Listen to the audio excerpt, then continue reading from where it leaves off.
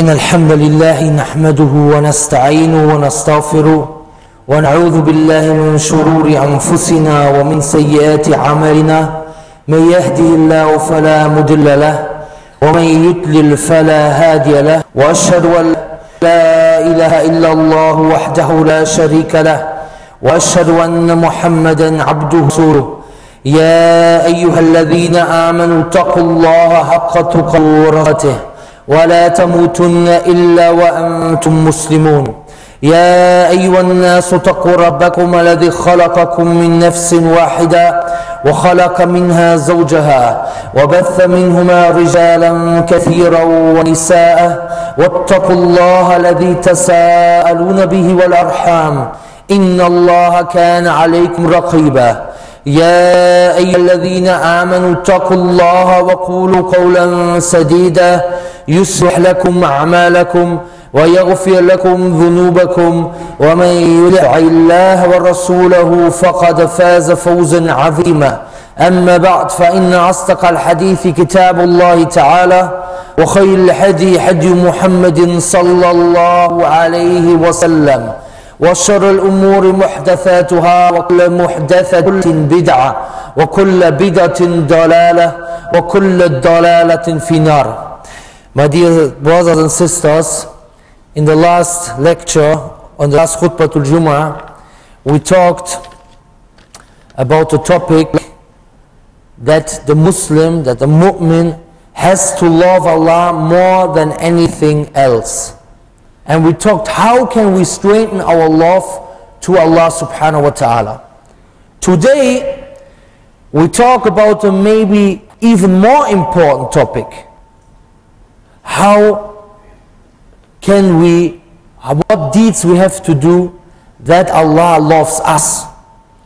Because there are some people, they claim that they love Allah, or maybe they love Allah, maybe they love God, but God does not love them.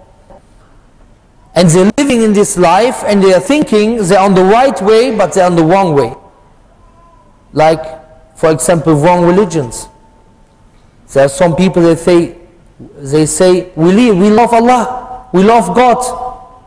But of course, God does not love the people for eternity to hellfire in the hereafter. So we have to look, how can we increase the love of Allah to us? This is a very important question. How can we increase the love of Allah to us? And Alhamdulillah, this religion is perfect. From the beginning to the end. From Surah Al-Fatiha to Surah Al-Nas, everything in this religion is perfect. And the Prophet Muhammad ﷺ is the one who showed us how can we increase the love of Allah to us. And this is a big thing. There's an ayat in the Quran where Allah mentions this fact very clear. And I think most of you know this verse. Allah says in the Quran, in Surah Ali Imran, He says, قُلْ, say O Muhammad, إِن كُنْتُمْ تُحِبُّونَ اللَّهَ فَاتَّبِعُونِي يُحْبِبْكُمْ اللَّهِ. Say O Muhammad, if you love Allah, if you really love Allah, then follow me, so Allah will love you. So the first thing, what we mentioned today is that we have to follow the messenger of Allah, because this is the way what increase the love of Allah to us. If we love Allah, then we will follow the messenger. You know, it's also proof for us. Do you really love Allah? Do you really love the messenger?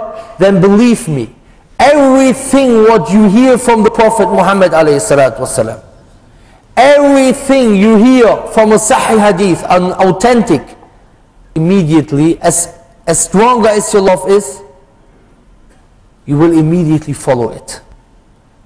You know, and when we say we have to have the Prophet, follow the way of it, then it's of course first the Aqidah of Islam that we have to follow. That we have to follow the Aqidah of the Salaf.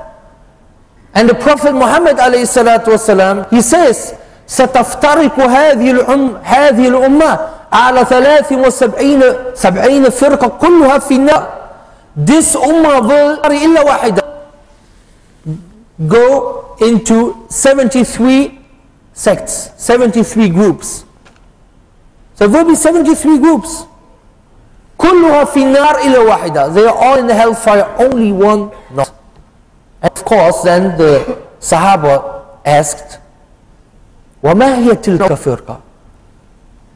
Who are these people? This group? And the Prophet said, ما عنا عليه اليوم وأصحابي. The one who acting on the religion like me, on the way from me and my Sahaba. So he stresses this point, that we have to look how did the Sahaba believe in the Quran and the Sunnah. And we have it also in the Quran, in Surah Nisa, where Allah says, وَمَنْ يُشَاكِكَ الرَّسُولِ مِنْ بَعْدِ مَا تَبَيَّنَ لَهُ الْهُدَّى وَيَتَّبِّ غَيْرَ سَبِيلِ الْمُؤْمِنِينَ نُوَلِّهِ مَا تَوَلَّى وَنُصْلِهِ جَهَنَّمَ وَسَاءَتْ مَصِيرًا. In this verse, Allah says that who knows, who does not go the way of the Prophet, after this huda became clear to him, and he follows another way than the ways of the believers. Who are the believers? The Sahaba, the companions of the Prophet ﷺ, that these people will at the end go to hellfire. Why I'm mentioning this? Because of course when we are talking, we want that the increase of Allah to us, there's a decrease of the love of Allah to us increases. You know, I cannot talk about all Aqidah points here. But what I want to say is, if we go out here, what do we have to know? That we have to learn our religion. That we have to learn with Quran and Sunnah. And Alhamdulillah, you have here in Qatar, you have a lot of options, a lot of opportunities.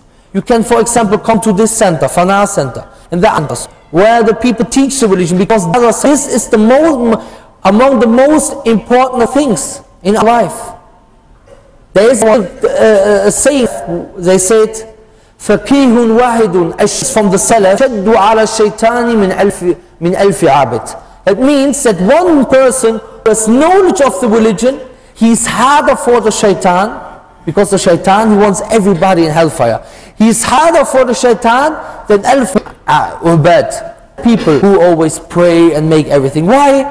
Because this good man, he wants to pray, he is praying, he is fasting, but maybe he has a lack of knowledge, and so the shaitan gets him and falls into bid'ah or into shirk or something else.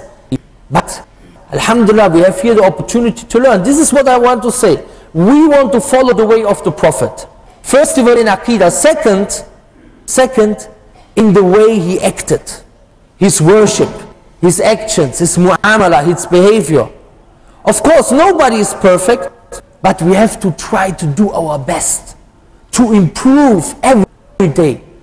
You know, and maybe I give you today one advice how we can improve now.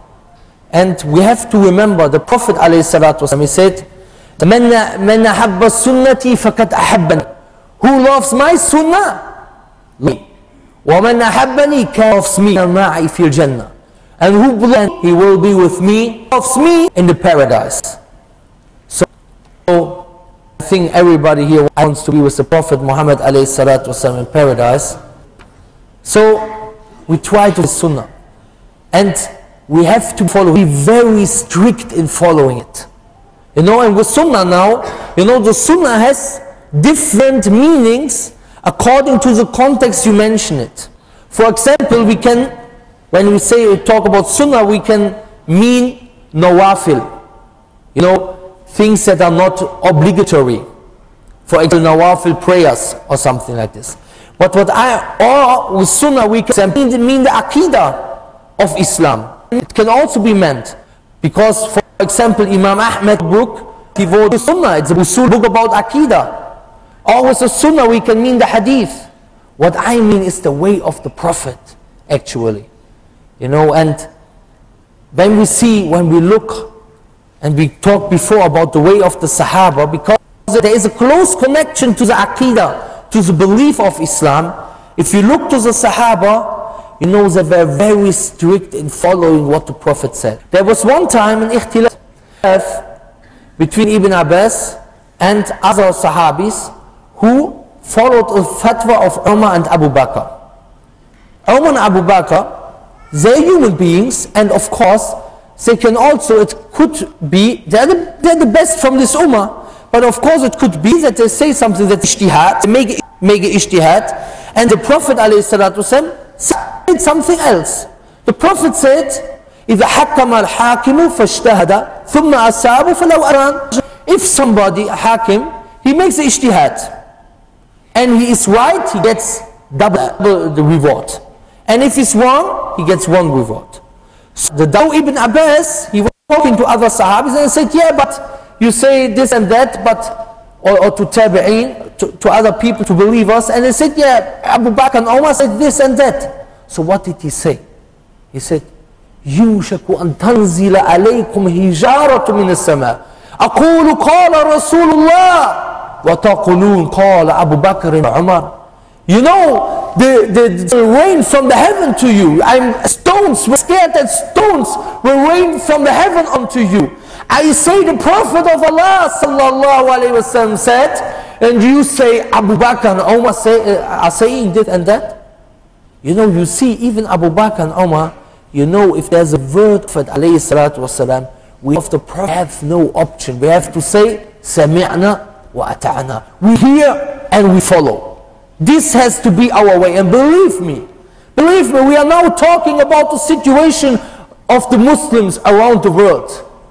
We are talking about the situation in any country. Believe me, if we follow the Sunnah, if we follow the way of the Prophet alayhi salatu wasalam, we will get blessing. We will get blessings in our deeds, inshallah. For example, I give you only one example, a sunnah that we want to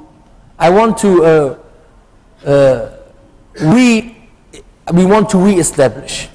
A sunnah. One time we said, yeah, we want to follow the Prophet ﷺ, and it's really a sunnah mahjura. It's something the people forgot. I talked last khutbah at the end of the prayer. I talked a bit about it, but today, you know, because talking about, we are just you know, the return of the sunnah and so on, and we want to return the sunnah, that the sunnah returns to kata and everything. Of course, I don't say, you know, here now nobody is following the sunnah, but of course we are all, you know, me, you, everybody, there are some mistakes, of course. And when we see something from the Quran or something from the sunnah that we are making a mistake, or that we can do, or not the mistake, that we can do something better according to the sunnah, then we should follow it, right? So I have an example, because I know this, because in the countries where I have been, you know, you see in some countries it's practiced, in some countries it's not practiced. It's really often like this. You see sunnah is practiced in a particular country, in another particular country it's not practiced. But so we have to reintroduce this sunnah, inshallah. And alhamdulillah, here are people from all over the world, from India, from Pakistan, from Bangladesh, from Indonesia, from a lot of countries. I cannot mention all countries now. And we want to reintroduce it now in Qatar, and when you go to holidays to your country, you try to reintroduce it, alhamdulillah. And what is that? I said before, this is a sign that you love the Prophet. Even the smallest thing. And it's a very, very easy thing. It's just about moving 5 centimeters to the left or 5 centimeters to the right. And inshallah, it's a sign that you love the Prophet. It's easy, or not? 5 centimeters to the left or 5 centimeters to the right. You know, there's a hadith in Bukhari, and it's mentioned there. And we know this, it's always mentioned before the prayer, that the Prophet said, "Su sufufakum fa inna taswiyat as-sufufi min iqamati salah." That we have to make the walls straight and so on. But what does that mean? Don't let any space between you and so on. What does that mean? Look, now we said before, follow the way of the Prophet, and the Prophet said that you have to look how did the Sahaba understand religion. So Anas ibn Malik, he mentions in Sahih al-Bukhari, he mentions, كان أحدنا يلزق منكبه بمنكب صاحبه وقدمه بقدمه. That means that one guy, don't let their space between you, had like that means close like this. It was touching the other one's shoulder, and that his foot was touching the foot of the other person. So now you ask, what does mean? And with touching the foot, the toes.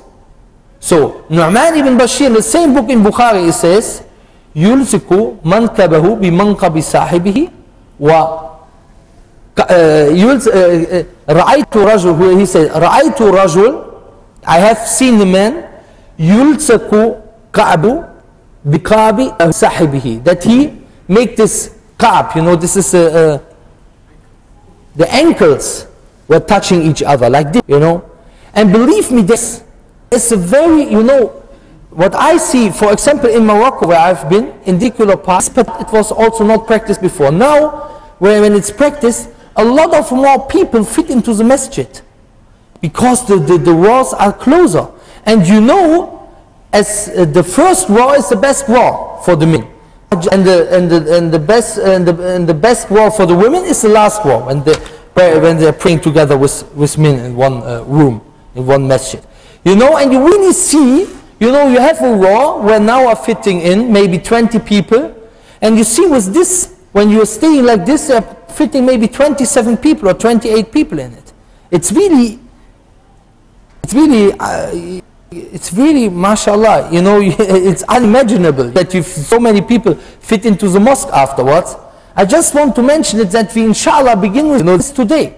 And maybe some people say, what's the problem? Is it so bad now? Is our prayer not accepted when we don't do it? I don't say this. But what I say is, when we can reintroduce a sunnah, and it's a sign that we love the Prophet, with 5 centimeters to the right or 5 centimeters to the left, we should do this. And maybe somebody says, I cannot concentrate when I'm so close to other people. This is just because you're not used to it. For me, for example, I cannot concentrate when I'm standing and my neighbor is standing 30 centimeters away from me. I cannot concentrate. It's just, we are not used to it. This is one example. The next thing, this was the first thing, we talked about how the love of Allah to us improves, to us. First thing, following the way of the Prophet. I gave one example what we could do. The next thing is, we have to try and always to remember that we have to have ikhlas in our deeds, sincerity. If the women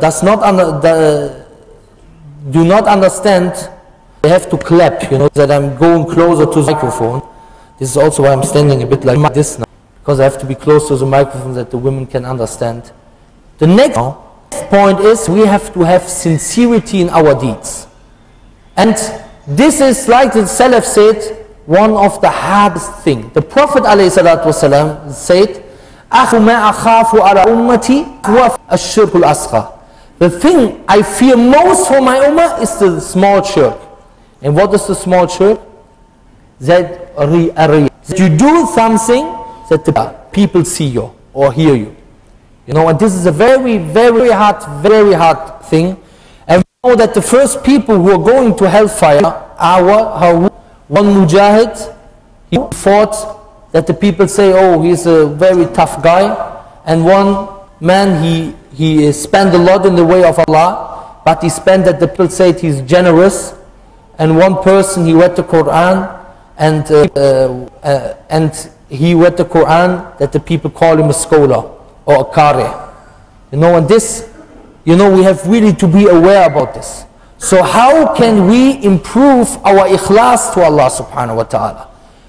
And the Prophet, I told you before, every problem until Yawm Al-Qiyamah, the Prophet Muhammad alayhi salam showed us how to handle it, how to solve it. Alhamdulillah, al-yawma akmaltu lakum dinakum. This religion is absolutely perfect. And there's one dua the Prophet mentioned. Allahumma inni a'udhu bika an ushrika bika wa na'alam wastaghfiruka lima la a'lam. Of course, you cannot write it down now, but who does not know it? You know, here pamphlets, and we can also mention it later on that you can write it down.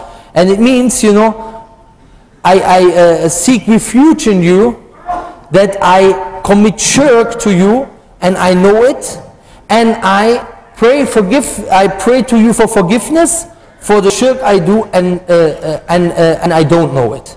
You know, like this. And this you have to say. Otherwise, you can also say, oh Allah, give me ikhlas, give me sincerity in my deeds and my words. That's the first thing. Second advice, that before talking or we're doing something, that we are thinking about this, that we are thinking about why we are doing this particular deed. That we are thinking about akhirah. That we are remembering Allah subhanahu wa ta'ala. And I give you another advice. This one was two advices. First, the dua. Second, remembering why we are doing this particular deed. And third, do a deed. Take one deed nobody knows of, even not your wife, and do it regularly. Because at least on the last day, you know, if all your deeds are gone, because the shaitan came into it, if all your deeds are gone, you have these deeds. No, you do something nobody knows, only between you and Allah.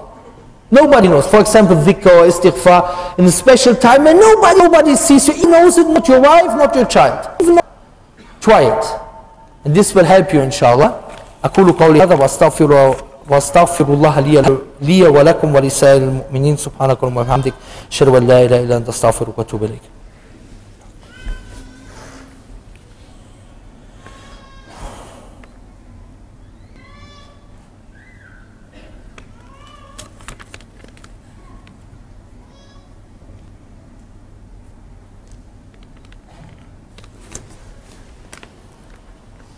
الحمد لله رب العالمين والصلاة والسلام على أشرف الأنبياء والمرسلين نبينا محمد وعلى آله وصحبه أجمعين. يا أيها الذين آمنوا اتقوا انظر نفس ما قدمت لغد واتقوا الله إن الله خبير بما تعملون. Dear brothers and sisters, there are two other points I want to mention. That the love of Allah to us increases, because Allah mentions how His love to us increases. There is one hadith, and you can find also in Arba'in Nawawiyah. I mentioned this because a lot of people left this book Arba'in Nawawiyah at home. And this is a holy hadith where Allah says, you know, I only want to stress on this point. He says, وَمَا تَقَرَّبَ إِلَيَّ عَبْدِي بِشَيْءٍ أَحَبَّ إِلَيَّ مِمَّا افْتَرَضْتُ إِلَيْهِ. My slave does not come nearer to me with something what I love more than the deeds I made obligatory for him. You know, you come not closer to Allah with something Allah loves more than the deeds He made obligatory for you. He made obligatory for you. For example, 5 times prayer a day, the zakah, sawm, and so on. These are the most beloved deeds to Allah. You come with nothing closer to Allah, what He does love more than these deeds. And then He says, وَمَا يَزَالُ عَبْرَبُ إِلَيَّ بِالنَّوَافِلِ حَتَّى أُحِبَّهُ. And then my slave continues to make nawafil yatakarfil deeds that are not obligatory, for example, sunnah prayer, until I love him. Until I love him. Then he mentions afterwards the benefit when Allah loves you. So we see, first of all, to fulfill our obligation. That's the condition. If you fulfill the condition, you make these obligatory deeds, then afterwards you have to make more deeds that are not obligatory. For example, sunnah prayers. And you know them all. You know, two rakat before the morning prayer and so on. I need not to mention it now, This is also here a lot of lessons if you want to learn more about your religion. We cannot mention every nawafil deed that you can do. It's impossible. We can speak until like this. Maybe I not, but when somebody evening else comes, and you know, we can talk hours about nawafil deeds. But I want to give you two particular deeds, or three. You know, who wants the guarantee for paradise after 40 days? You don't have to raise your hands. But I ask this, just like this, and you have to answer in yourself. Who wants the guarantee for paradise after 40 days? I think everybody. If I would tell you, you know, after 40 days you get the you will get the guarantee for I don't know, $10,000 or whatever, you will say, yeah, it's good. It's good. $10,000. Why not? You know, now you can get the guarantee for paradise after 40 days. And what is this? The Prophet ﷺ says, this hadith is mentioned in Tirmidhi, he says, من صلى 40 يوما في جماعة يدرك تكبيرة الأولى كتب له براءتان. Who prays 40 days in Jama'ah and he gets into the prayer with the first takbir. That means, you know, the Imam is standing, he makes takbir and you are standing behind him, and when he says Allahu Akbar, you raise immediately your hands and say Allahu Akbar. You are standing in the row when the Imam makes takbir. Some people even say something else about this, but this is inshallah the strongest and the strongest opinion.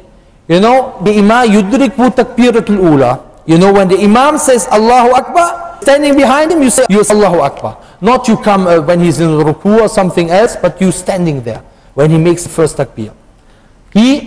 Allah writes for him two things. First of all, bara'atu min nifaq, and secondly, bara'atu min nar. That he cannot be a munafiq, a hypocrite anymore, and that he will not enter hellfire. And what is and when you will not enter hellfire, that means you will go to paradise. So after you have the guarantee that you will not 40 days go to hellfire. And believe me, the shaitan, he does not want you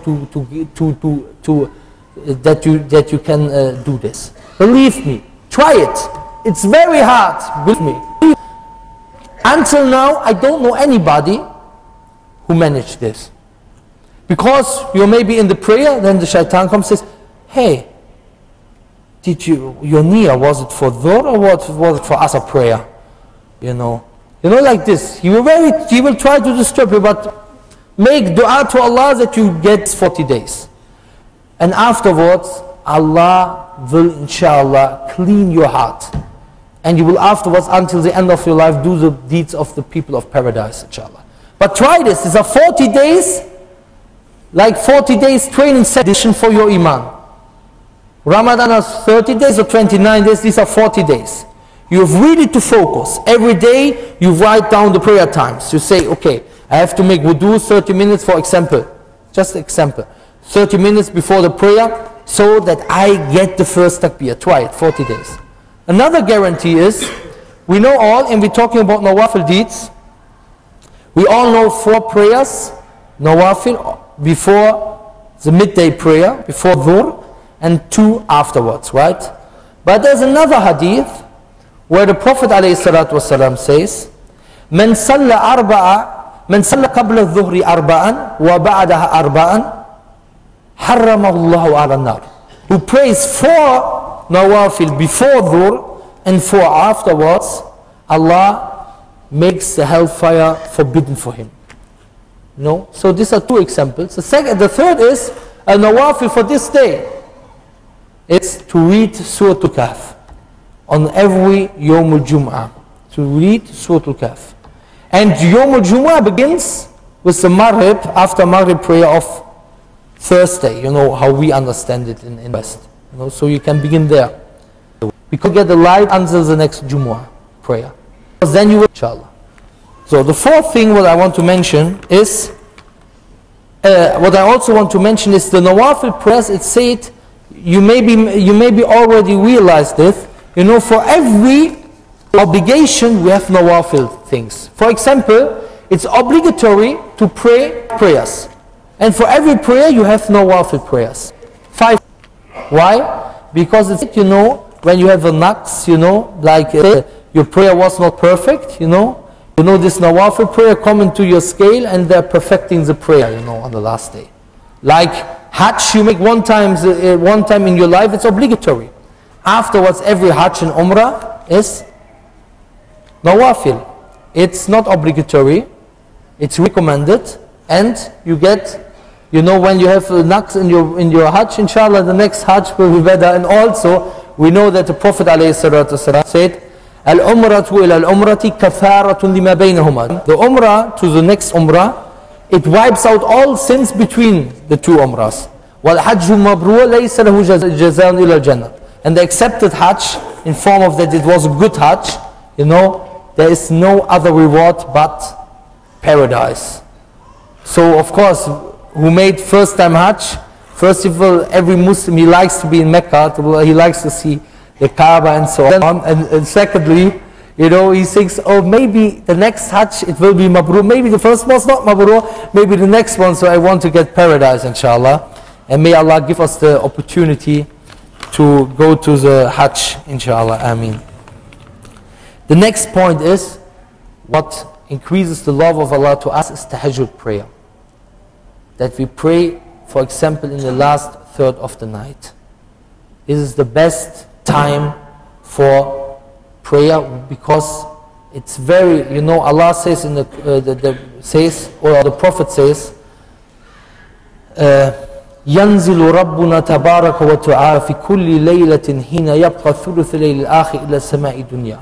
In the last third of the night, Allah comes down in a way we don't know to the Sama' dunya, to the heaven of the dunya. And He says, Man yad'uni fastajibu lahu. Who makes dua to Him so that I answer his dua? وَمَنْ يَسْأَلُنِي, and who asked me, فَعُوتِيَ, and I give him. وَمَنْ يَسْتَغْفِرُنِي فَأَغْفِرَ لَهُ, and who does beg me for forgiveness, that I forgive him. You know, this is the best time, the last third of the night, inshallah. And this is something what increases the love of Allah to us, inshallah. I want to mention something else before we pray. There is an obligation on this ummah, you know, and this ummah is the ummah of da'wah. كنتم خير أمة أخرجت للناس تأمرون بالمعروف وتنهون عن المنكر وتؤمنون بالله. You are the best people that Allah created among the human beings. Why? You tell the people to do good and forbid the evil, and you believe in Allah. You know, this is our sign, the sign of this ummah, to make da'wah. And it's really important for every single Muslim. Of course, not everybody has the knowledge to, for example, to talk about every topic. Nobody. But this da'wah today is not only about talking. It's also about bring somebody with you to the mosque here.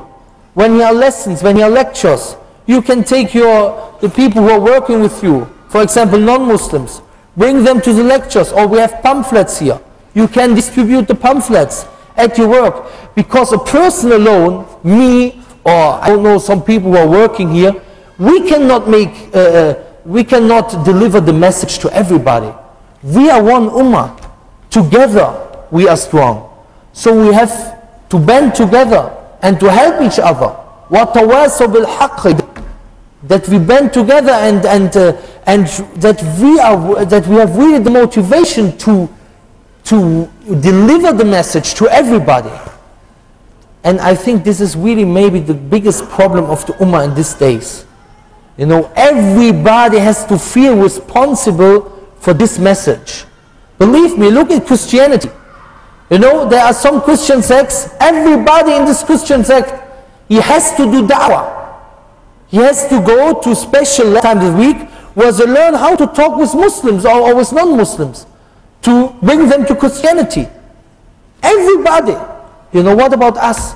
Normally we have to be more keen to deliver the message than them. Because we are the ummah of da'wah. We are the ummah of da'wah. Listen, Secondly, you know, in this sect, every single person, he spends every month 10% of his monthly salary. 10%. Imagine he gets $1,000 a month, for example, and he spends 100 of it for dawah work, for pamphlets and everything. You know, we have a lot of pamphlets here, we have a lot of little books in all languages. Filipino language, Urdu, Nepali language. I don't know all this, of course, not all this language.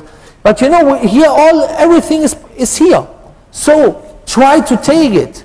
Make your list. Make a list of all the people you know here or also in your country who are not Muslims. And the Muslims, you know, try to bring them to the prayer. Talk to them. Say to him, you know, come on. We go to the prayer. It's good for you. It's important for you. Listen.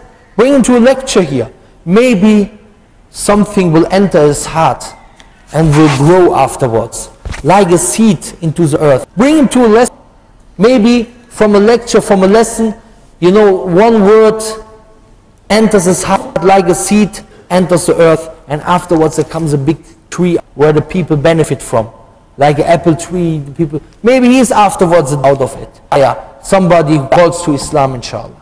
You know, this is my advice, and I pray Allah that He gives us the power to pray this 40 days in Jama'ah, and that we get the first takbir. And He gives us power to read the Surah Al-Kahf every Friday. And I pray to Allah, He gives us the power to pray after every dhuhr and before every dhuhr 4 rakat sunnah. Amen. And I pray to Allah, and I ask Allah that He makes us from the people who deliver this message to all people here in Qatar. Ameen. رَبَّنَا آتِنَا فِي الدُّنْيَا حَسَنَةً وَفِي الْآخِرَةِ حَسَنَةً وَقِنَا عَذَابَ النَّارِ. These are my words today, and I beg Allah for forgiveness for my sins and for your sins. Aqim as-salam.